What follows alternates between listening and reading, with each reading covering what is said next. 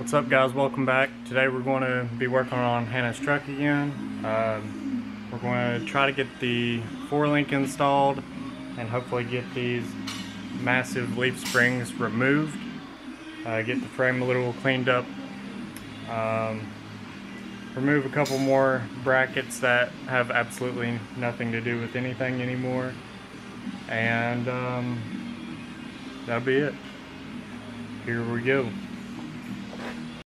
So if you guys are not familiar with what a 4-link does or how it works, what it does is it completely takes the place of this leaf spring as far as holding the axle in place.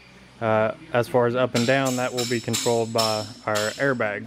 So what you do is you take and weld you a 4-link here, 4-link bar there, same exact place for the other side, and then in this case our other 4-link bar will go from here, and then right where this bracket is for this leaf spring, it will go there. And then of course this will be cut off, and then our C-notch will go there. And that will do everything as far as holding the axle front and backwards. And then our air spring will pick the truck up and down with the push of a button. So the first thing I've got to do is remove this cross member, because our inner 4-link bracket will go here and exactly where this is. So this has to come out. Also, this would have to come out anyways because of the drive line. It would, when aired out, would be either really close or hitting this cross member. So we don't want that. We'll have to build a custom one. Also, make sure, since if you're doing this, since we have already cut out the other cross members, the frame has potential to move out of square. So what I've done is just tack welded this piece in here for the time being with some really strong tacks, and making sure they have good penetration so that whenever I cut this out, the frame doesn't move side to side. But I will take measurements anyways, just to make sure that none of this stuff moves and everything is perfect whenever we go to weld everything back up. So right now Hannah is putting on these brackets here that will weld onto the truck, and she's checking the length between, well, let's see if the camera will focus. So she's checking the length between right here and right here, and there's a total of 40 threads on this, or 39 threads actually. So you want these to be adjustable as possible in case your rear end is not 100% in its place. So one of these nuts is 4 threads tall. So what we're doing is taking this all the way up and then counting 16 threads till it meets this, and then that gives us about half, minus 1 thread of course. That way if we need to adjust it forward or back, we can. Science. You stole my heart of gold after my silver soul. Can you dig any deeper now? I gave you all I own, put you on this golden throne, but I'm a little stronger now.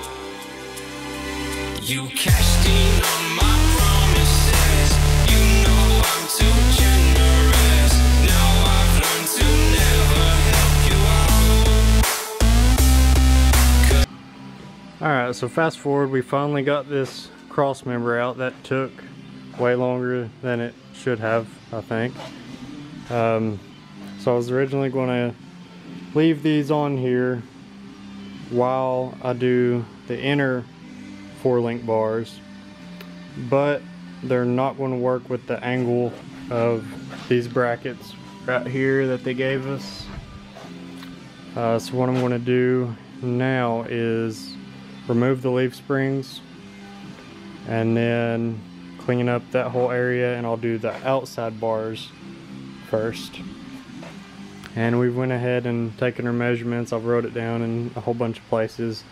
Got my pinion angle off of there with this angle finder here. And now I can go ahead and take off these leaf springs, this bracket, that bracket back there. And also doing it this way first is going to be easier to get our C-notches lined up center of the axle.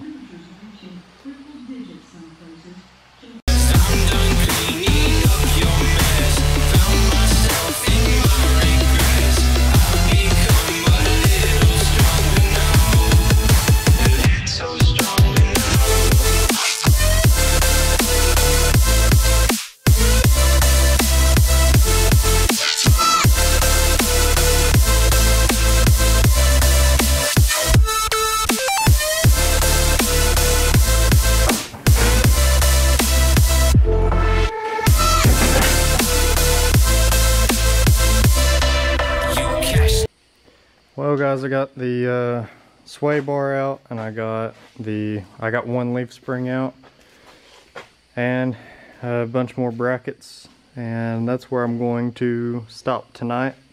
It's getting pretty late. I think it's about 1 or 2 a.m. by now, and I guess I'll pick back up on it tomorrow. Alright guys, so it's a new day and I've got a couple hours to work on this truck. So what I'm going to do next is go ahead and get this bracket off, this extra load leaf bracket stopper thing, then go over to that side, grind all those rivets out, get those leaf springs off. I do already have the sway bar off, and then go ahead and cut the mounts for the leaf springs off of the axle, and check all the pinion angles and everything, and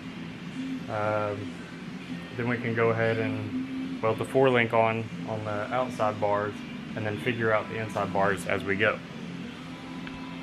On my promises, you know I'm too generous. Now I've learned to never help you out,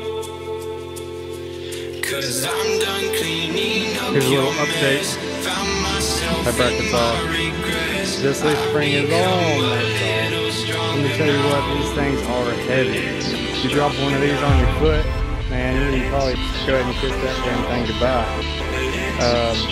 All of these are ground off, but the way it is, there's 2 under this bottom piece here, and that is what's making it so hard for me to pull that one off. I actually have to pull this bolt out, or if it won't unscrew, then I'll just have to cut it out, and then it'll come off. So I'm going to do that and then cut that off, and as you can see, the frame has already dropped, very clearly hitting the frame, and this is where a C-notch is going to go, so the frame can go even lower. Alright guys, so here's an update. I've got this leaf spring all the way off, that bracket off, and then these leaf spring mounts on the axle, I've got them cut off. I've got this partially off, but this thing just will not come off. This is the upper shock mount. We'll have to build new ones anyways, but it will not come off. It's completely ground off here and there, but it still won't come off, so I'll have to figure that out. Same, I'm sure, for this other one. So next thing I can do is go ahead and pick up the pinion right here, the front of the axle right here, and then set my angle, and then I can set my distance to make sure it's exactly the same as where it was. Then I can grind off a clean spot here and on the frame and do my outside 4-link bars. So that's what we're going to do next. Alright guys, so we have now checked the measurement side to side. you know, so that the tires are in the middle of the bed how they're supposed to be, or, well, you know what I mean. The width between the frame and the wheels is the same, and we measured to this, not to the tire, because the tire can obviously differ in many different ways. We've checked the pinion angle. Pinion angle is correct, side to side is correct, and front to back is correct. And don't be afraid to check this about 15 billion times. I believe I've checked each one at least 60 times, because if this is not perfect, your whole ride's gonna be screwed up. You go down the road and it looks like your rear end is just going sideways if you mess this up. So now what I can do is go ahead and pick a spot on the outside for my outer 4-link bar, clean it, tack it up, and then do the same on the other side.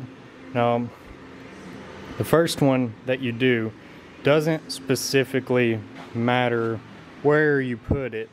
Now, what I mean by that is you could put it here, you could put it here, or you could put it here, you know, if your kit allows to go at that much of an angle with it. But when you go to do the second one, the important part is to get it exactly the same. So when I say that's not important, the first one's not important, what I really mean is both of them have to be exactly the same. The first one is important, but in a different way. Meaning, make sure you get the second one exactly where you get the first one. Measure it 500 million times, measure the angle, everything. So I've found the spot that I want this 4-link bar, and it's gonna kind of come down right here, and then come down right here, and then across. And then I've cleaned off all of that bottom where I'm going to be welding that.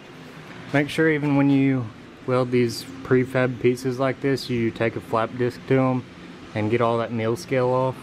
That way it doesn't contaminate your weld in any way. Same goes for this side. And especially the spots on this old metal here, you definitely have to get it clean before you do any welding on it. Well, here are the outer bars mounted. These are just tacked on at the moment. Everything's placed exactly how it should be. About to weld them up.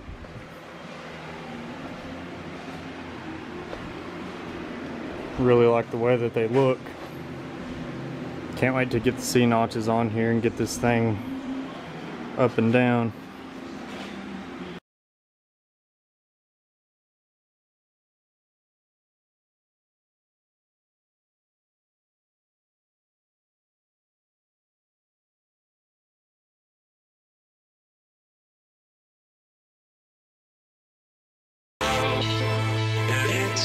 So I've got the outer 4-link bars welded on. Solid. I welded those bottoms also. Looks pretty good. Welded the inside of those also. Come over this side, you might be able to see it a little bit better. There's the backs.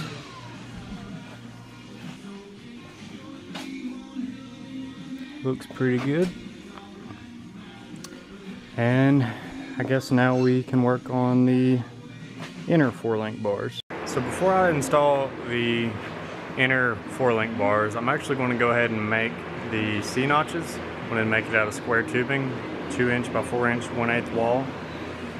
The reason being, I've got to make a cross member, and I have to notch the cross member, and I have to modify these brackets over here so that they fit with this and work with this cross member.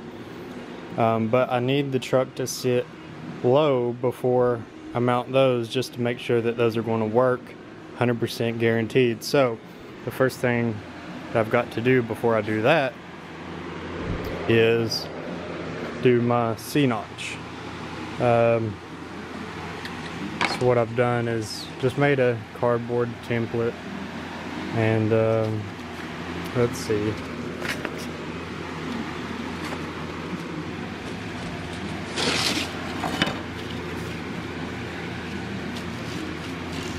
Give you an idea here what it's going to look like.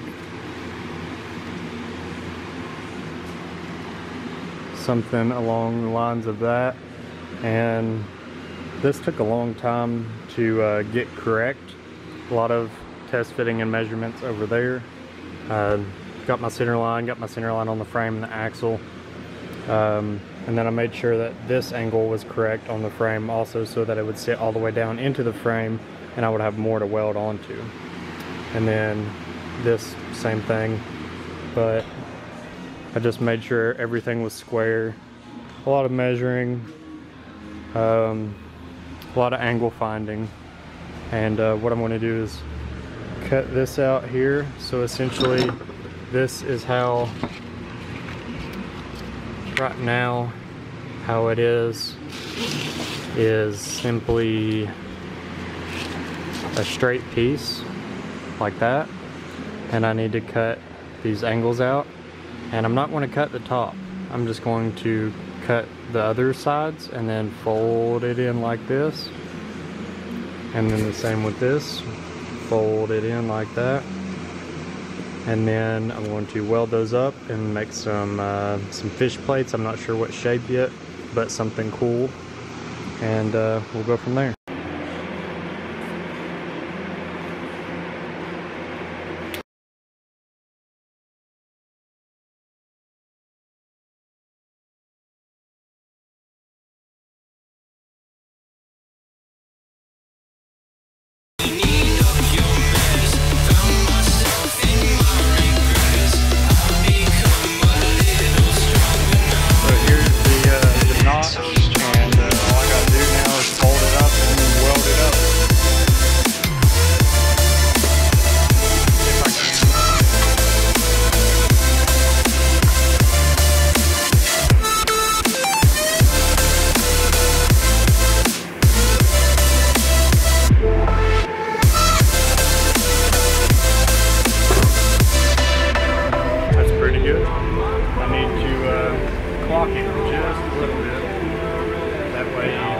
Perfect, but only on that one. That one's good. Now I just need to clock it, squeeze it together, weld it. So here's the C-notch. Turned out really good.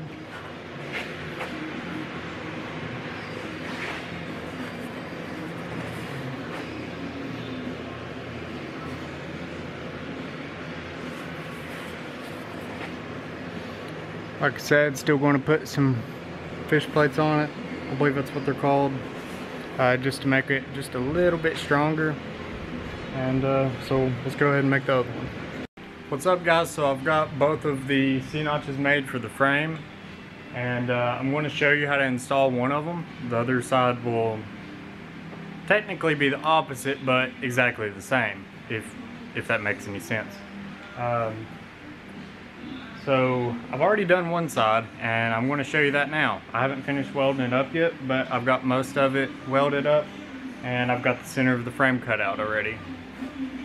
So here is one of the notches, most of the way installed. So I've got that part welded. The parts that I still have to weld is here, down here, and then across here. But I've got this welded, and I've got that welded, and I've got the inside of this welded. Same goes for the other side and inside as well. I wouldn't cut the center out unless you have at least that much welded. I didn't want to go ahead and weld these because I wanted to try to make them really pretty, and then run that one into this all being one bead. We'll see about that. I might just have to stop and make a second bead anyways, but It's turning out really good so far. As you can see, it has plenty of clearance now, and I mean plenty. This is sitting at about stock height, or around it, maybe just a little bit lower than where it would originally sit stock. But once we get the air ride on it, this thing will never go back up to stock height. So you guys, you want to get your notches identical on each side. You want to make sure everything's level, everything. So make sure the frame's level, front, back, side to side, both ways.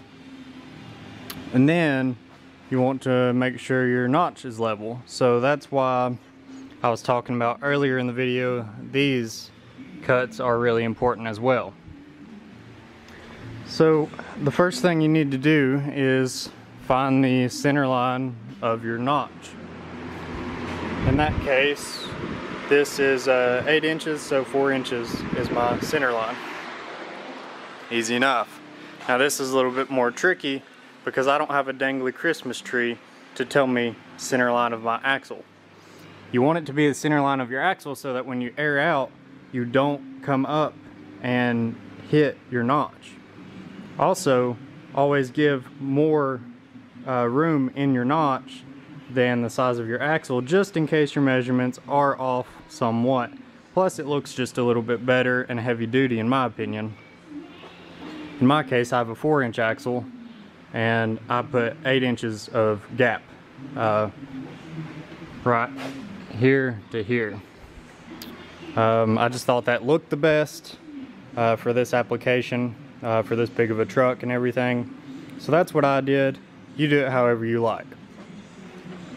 But to find my center line, I took this here, this meter stick, whatever this thing, a straight stick here, and held it straight over the axle, and then I made sure it was at 90 degrees with my angle finder here, and then I marked these 2 lines, and then you mark your center line in between those 2 lines. That gives you the center of your axle. Now what you can do is match up this center line to the center line on your notch, and then you can get the marks for where you would like to cut this, because this needs to be pretty exact. These cuts here, you have to be able to weld those, so those need to be within 1/8 of an inch or less. In my case, I got it literally perfect and actually had to trim some off of the underside of it just so it would fit. So set up your notch and then take your marks. You can see my center line here. Hopefully the camera will focus. So after cutting off some more brackets from the shocks and something else, I think for the trailer brake, you can come over here, line up your center line on your frame.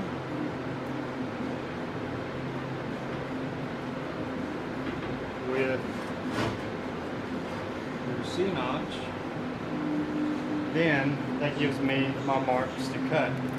So I'd make a mark here. The mark on the back really doesn't matter, and then just a straight cross cut right here. Same here, make a mark there, use a square, make sure it's straight. Also, the back cut does not matter because you're cutting this out anyways. And then a straight across cut here again. Then clean everything up, clean the inside of your frame where you're going to weld. Don't break your toes off. And then you can go ahead and tack it in place. Check all of your angles, your measurements from, make sure you can, you know, say from here, for example, to, you know, the top of the notch, or however you want to do it. Check your square, you know, go from that corner, this corner, that corner, this corner, whatever you got to do to make sure everything is right double check your work, triple check your work, quadruple check your work if you need to. Don't be afraid to check your work. This needs to be correct. So here is the top cuts I'm going to make. I come back further than I needed to on this plate here, and that's only because I want to cut back behind this plate and get rid of this. Like I said, it doesn't matter how far you come back, but you know, just make sure your very front and very rear marks are exactly how they're supposed to be. And then I also try to make sure that this line here is out of this bend, and as soon as that flat part starts. If not, you can always grind it down on the inside and make sure it's flat then, which I always double check everything anyways. But now we can go ahead and cut these out, and then we'll go ahead and clean the inside of this frame so that we can weld it. I'm done cleaning up your mess. Found myself in my regrets. I've become a little stronger now. A little stronger now. My cut, pretty darn perfect. This is how you want it. Well, not like this. You want to be able to trim out a little bit more of it and have it about like that. So I'll trim these corners and then clean up everything and weld it up. Alright guys, so sorry about that. The battery died to my camera and I had to let it charge before I could film anymore. But as you can see, I've got both of the notches installed, fully welded up, and looking really good. Really good.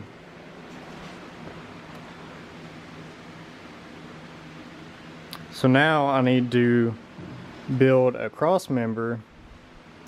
It goes from that side to this side, and then I have to notch the cross member so that the driveline has a place to go. Then I can lower the truck and reset the pinion angle and everything and do the upper 4-link bars. Alright guys, so I've built my cross member and I notched it and gave room for the drive shaft. It's now tacked in place, squared up, all that good stuff. And now I can mock up these 4-link bars, which I will have to clean off these areas, same spot on that side, and then clean these, and then I'll have to find the angle that I need to cut on here, because this angle here is not going to work. So what I'll do is tack those in place exactly where I want them, and then find this angle and cut it, tack it in place, do the same exact thing on the other side, and then I'll come back to you after I've got everything tacked in place and show you. Alright guys, got the 4-link on here, mostly welded up. Guess I'm going to sit the rear end on the ground and see how it looks. Well, I laid it out and everything clears. Right now I've got it on jack stands. I will put some pictures or something of it all the way laid out. But that is going to be the end of this video. I hope y'all liked it, and make sure you subscribe to follow the rest of this build, and I'll see you next time. Thanks for watching.